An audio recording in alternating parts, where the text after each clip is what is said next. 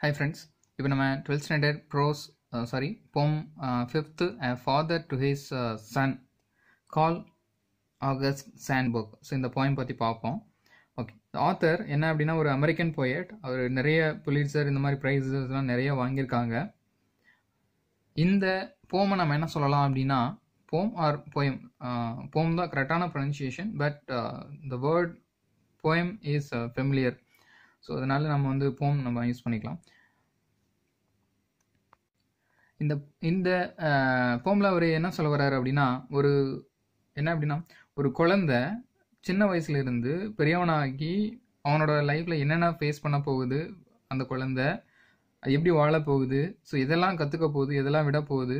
So அப்படிங்கிறத ஒரு ஃபாதராக ஒரு சன்னுக்கு என்ன சொல்லித்தர போகிறாரு, சன் ஆர் டாட்டர் என்ன சொல்லித்தர போகிறாரு, ஸோ அப்படிங்கிறத ஒரு மெசேஜாக சொல்லியிருக்காங்க. நல்லா இன்ட்ரெஸ்டிங்கான ஒரு போம் கூட இதை சொல்லலாம். ஓகே ஃப்ரெண்ட்ஸ், வாங்க உள்ளே போகலாம். ஸ்டான்ஸா 1, அதாவது லைன் 1 to 5 என்ன சொல்ல வராங்க அப்படின்னா, ஒரு பையன் அவனோட அடலசன்ஸ் பீரியடில் வந்து என்டர் ஆகுறான். ஸோ அப்பா வந்து என்ன அப்படின்னா என்டர் ஆகும்போது என்னென்ன அட்வைஸ்லாம் பண்ணுறாரு அப்படிங்கிறத ஃபர்ஸ்ட்டு ஃபாதர் அப்படிங்கிறவங்க என்ன அப்படின்னா சொல்கிறாங்க, இந்த அடலசன்ஸ் பீரியட் அப்படிங்கிறது ரொம்ப டேஞ்சரஸான பீரியடும் கூட. ஏன் அப்படின்னா அந்த காலத்தில் நிறைய பிரச்சனைகள் வர்றதுக்கு வந்து வாய்ப்பு இருக்குது. ஸோ அந்த ஃபாதர் அப்பா என்ன செய்கிறாருன்னா அவரோட லைஃப்பில் அந்த ஏஜில் நிறைய வந்து ஃபேஸ் பண்ணியிருப்பாங்க. ஸோ அது எல்லாம் சன்னுக்கு வந்து இதெல்லாம் வரணும், இதெல்லாம் நடக்கும் அப்படிங்கிறத சொல்கிறதுக்காக இதை சொல்லியிருக்காங்க.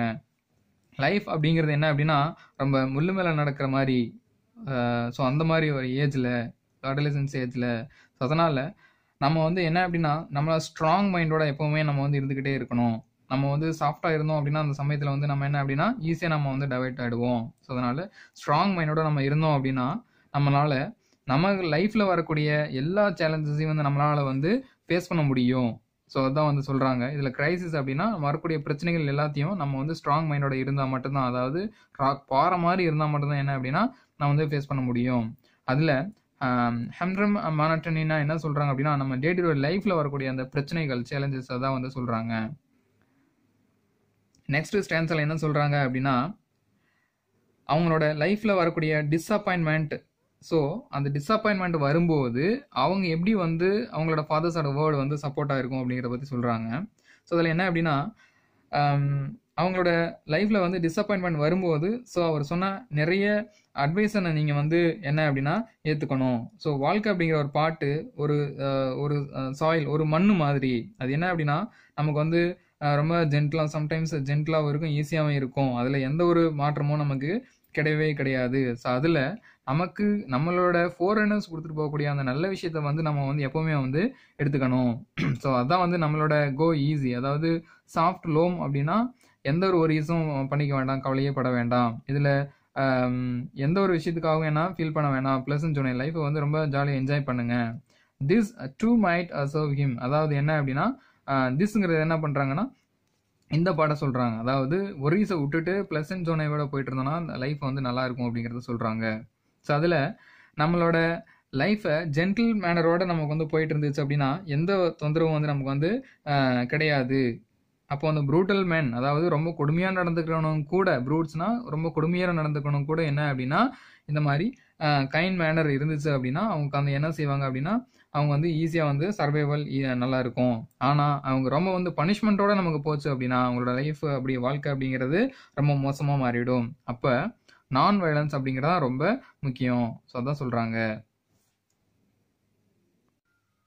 அதுக்கடுத்து தேர்டு ஸ்டான்ஸால் நமக்கு என்ன சொல்ல வராங்க அப்படின்னா வாழ்க்கை அப்படிங்கிற பாட்டு நம்ம வளரும்போது என்ன அப்படின்னா சம்டைம்ஸ் நம்ம சாஃப்டாகவும் இருக்கும், சம்டைம்ஸ் பிரச்சனைகளும் வரும். ஸோ இது எல்லாத்தையும் நம்ம வந்து என்ன அப்படின்னா ஒரு பாறை வந்து பார்க்கறதுக்கு வந்து என்ன அப்படின்னா அவ்வளோ ஹார்டாக இருக்கும், பட் உள்ளே வந்து அவ்வளோ சாஃப்டாக இருக்கும். ஸோ அந்த மாதிரி அதையெல்லாம் நம்ம வந்து என்ன அப்படின்னா கற்றுக்கிட்டு தான் நம்ம மேலே வரோம். ஸோ அந்த மாதிரி என்ன அப்படின்னா லைஃப் அப்படிங்கிற பாட்டு நமக்கு வரக்கூடிய எல்லாத்தையும் என்ன அப்படின்னா நம்ம ஃபேஸ் பண்ணி அதை என்ன அப்படின்னா நமக்கு வரக்கூடிய எக்ஸ்பீரியன்ஸாக எடுத்துக்கிட்டு நம்ம வந்து மேலே வரணும். ஸோ அப்படி வந்தால் நம்மளோட லைஃப் வந்து என்ன அப்படின்னா ரொம்ப பெட்டராக இருக்கும். அதனால் நம்ம என்ன அப்படின்னா நம்ம ஆசைப்படணும், எல்லா விஷயத்துக்கும் நம்ம வந்து ஆசைப்படணும். இந்த காலத்தில் என்ன அப்படின்னா பணங்கிறது ரொம்ப முக்கியம். அதனால் நம்ம சம்பாதிக்கணும், நம்மளோட அச்சீவ்மெண்ட் என்ன அப்படிங்கிறது ரொம்ப முக்கியம். நம்மளோட அச்சீவ்மெண்ட் ஒரு ஆம்பிஷனை நம்ம நோக்கி நான் என்ன அப்படின்னா ட்ராவல் பண்ணிட்டு இருக்கணும். ஸோ அந்த ஆம்பிஷன் இல்லை அப்படின்னாலே நம்மளோட லைஃப் வந்து என்ன அப்படின்னா ரொம்ப எம்டி, எதுவுமே இல்லாத மாதிரி ஆகிடும். இப்போ நம்ம ஃபார் எக்ஸாம்பிள் ஒரு பஸ்லேயே ஏறோம், எந்த இடத்துல இறங்குறோங்கிற அந்த டெஸ்டினேஷன் நமக்கு தெரிஞ்சாதான் நமக்கு வந்து நல்லா இருக்கும். எங்கே இறங்குறோன்னு தெரியல அப்படின்னா ஸோ அதோட எண்டு என்ன அப்படிங்கிறது நம்ம லைஃப்பில் தெரியாமல் போயிடும். ஒரு ஆம்பிஷனை ஃபிக்ஸ் பண்ணுங்க, அதை நோக்கி ட்ராவல் பண்ணி போய்கிட்டே இருங்க அப்படின்னு சொல்கிறாங்க. நெக்ஸ்ட்டு நமக்கு நம்மளோட லைஃப்பில் ரிச்னஸ் அப்படிங்கிறது, பணம் அப்படிங்கிறது வேணும். ஆனால் அதிகமான பணம் ஒரு மனுஷனை முழுசாக அழிச்சிரும். அவனை ஒரு மனுஷன் சாக போகிறதுக்கு முன்னாடி நிறைய டைம் சாகுறான் அப்படின்னா அதுக்கு காரணம் என்னென்னா, முக்கிய காரணம் என்ன அப்படின்னா பணம். அதாவது பணம் சம்பாதிக்கணும் அப்படிங்கிறது லைஃப்பில் வேணும், ஆனால் பணம் சம்பாதிக்கிறது மட்டுமே வந்து வாழ்க்கையாக மாறிடக்கூடாது.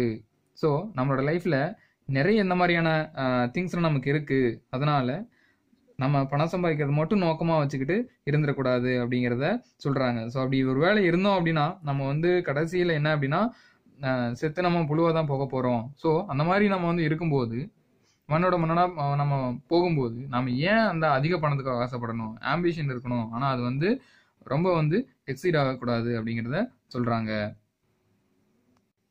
ஓகே, நெக்ஸ்ட்டு இந்த 6th ஸ்டான்ஸால் என்ன சொல்ல வராங்க அப்படின்னா, இப்போது அந்த பையன் இந்த உலகத்தில் வந்து என்ட்ராக ஆரம்பிக்கிறான்.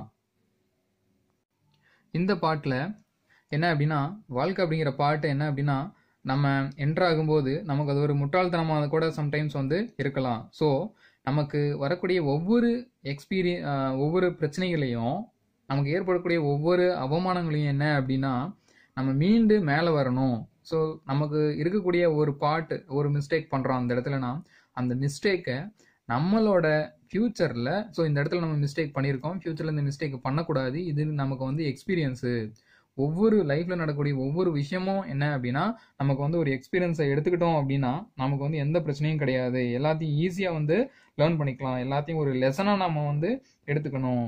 ஸோ அந்த நடக்கக்கூடிய அந்த பிரச்சனையை, அந்த மிஸ்டேக்கை ஃப்யூச்சரில் வரக்கூடிய அதே மாதிரி சுச்சுவேஷன் நம்ம வந்து வராமல் பார்த்துக்கணும். அப்படி வராமல் பார்த்துக்கிட்டோம் அப்படின்னா நம்மளோட லைஃபு ஈஸியாக இருக்கும். ஸோ அந்த மாதிரி ஃபஸ்ட் டைம் நம்ம ஃபேஸ் பண்ணக்கூடிய பிரச்சனைகள் வந்து எப்பவுமே வந்து ஃபுலிஷ்னஸாக இருக்கும்.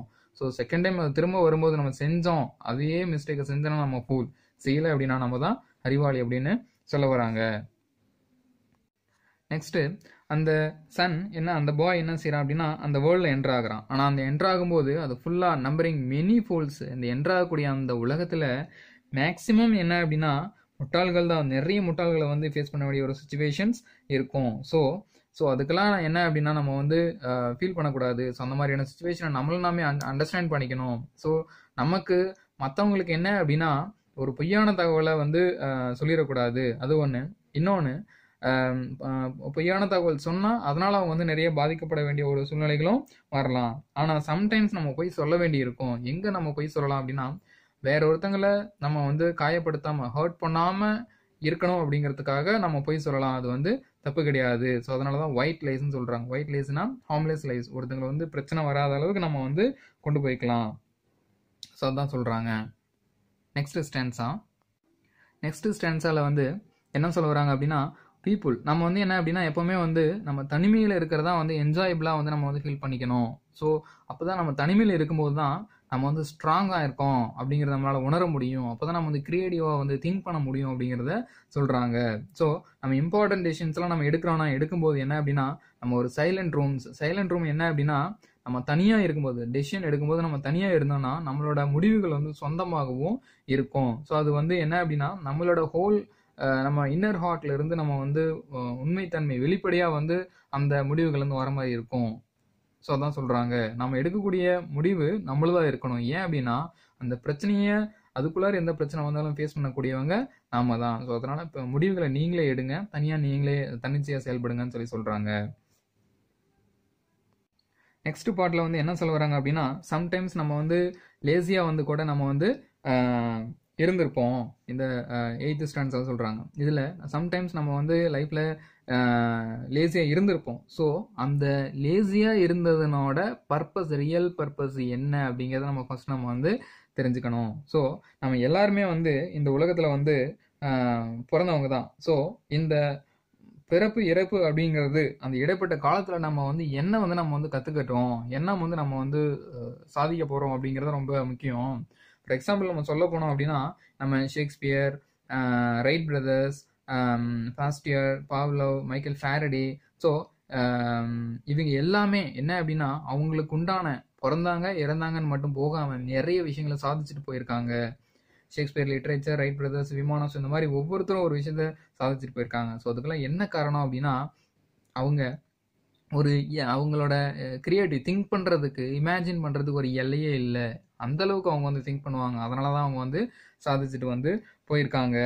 ஸோ அதனால நம்மளும் நீங்களும் என்ன செய்யுங்க அப்படின்னா நல்லா திங்க் பண்ணுங்க, கிரியேட்டிவா திங்க் பண்ணுங்க, இன்னோவேட்டிவா இருங்க அப்படின்னு சொல்லி சொல்றாங்க.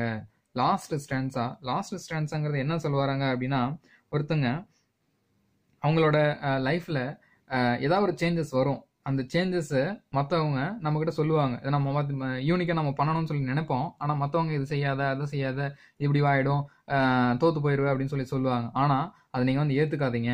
நீங்க தோத்து போயிருவான்னு சொன்ன அதே வாய் ஃபியூச்சர்ல நீ வின் பண்ணதுக்கு, அந்த விஷயத்துல வின் பண்ணதுக்கு அப்புறம் உங்ககிட்டயே வந்து நீ இது எப்படி வின் பண்ண, ஸோ அப்படிங்கறது உங்ககிட்டயே வந்து கேட்க ஆரம்பிப்பாங்க.